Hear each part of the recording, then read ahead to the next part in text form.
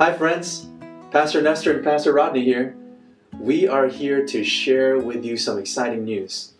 We're launching into a special initiative starting this Friday night. We're calling it the 24 Hours of Prayer. As your pastors, we are committed to make our church a house of prayer. And that's why we wholeheartedly believe in this effort to pray for 24 hours. The author of Hebrews wrote this powerful verse, Hebrews chapter 4, verse 16. Let us then approach God's throne of grace with confidence, so that we may receive mercy and find grace to help us in our time of need. There's a lot to pray for. Pray for those who are sick. Pray for reformation.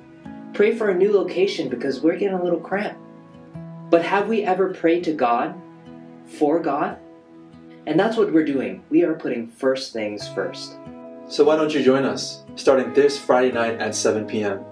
We're going to meet at the church for a special program and a special time of prayer. And then right after that, we'll drive home and enter a special prayer time on Zoom from Friday night 10 p.m. to Sabbath morning 10 a.m. 12 straight hours of prayer.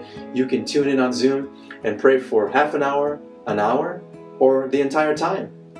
And then join us in the sanctuary during Sabbath school time at 10 o'clock for a special time of prayer. And then in the afternoon in the sanctuary from 2 to 5, we're going to be praying some more. And then we're going to close off our 24 hours of prayer with a special communion service and agape feast at the Hinsdale Adventist Academy Gym. That'll be from 6 to 7 on Saturday evening.